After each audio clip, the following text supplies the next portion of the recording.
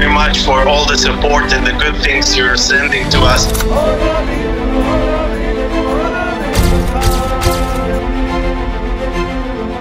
I came because I really missed Israel.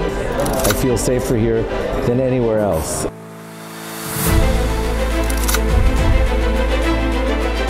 Gil Hoffman is the executive director of Honest Reporting, which fights for Israel in the international mainstream and social media. That the thinking was, you kill a lot of Arabs when they're not going to want to make peace with you.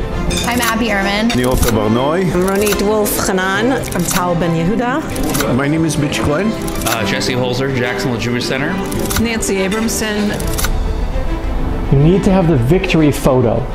It doesn't matter if you won or you lost. It matters if you can say that you won. My wish and my hope ultimately is for peace in this region and that we learn to live together.